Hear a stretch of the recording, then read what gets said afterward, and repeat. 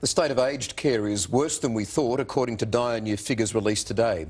Some homes are nearly broke, with nursing and food standards dropping again, according to an audit which calls for an urgent intervention.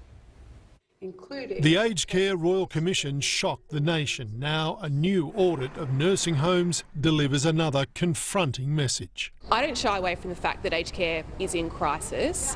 I'm doing everything I can to fix that. The audit finding 66% of residential facilities are running at a loss, but 80% of in-home services are making a profit, with residents receiving just 3 hours personal care and only $12.40 on food each day, well below tough new standards to be enforced later this year. The Labor Party needs to be really careful about implementing policies that will actually cause our facilities to close. The Minister says the audit precedes the government's 10% funding boost, but concedes with thousands more opting for in-home care, change is needed. To lift the standard of aged care, we need to have a look at how structurally we are funding it. We've got to start looking at radical things that maybe in the past have been off the table. That means not just government funding, $27 billion this year, jumping to $35 billion in 2 years. But also the amount we're able to ask our residents to contribute if they have significant means and significant assets.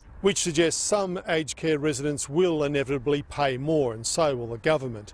The promised pay rise for aged care workers, already 15%, could go to 25%.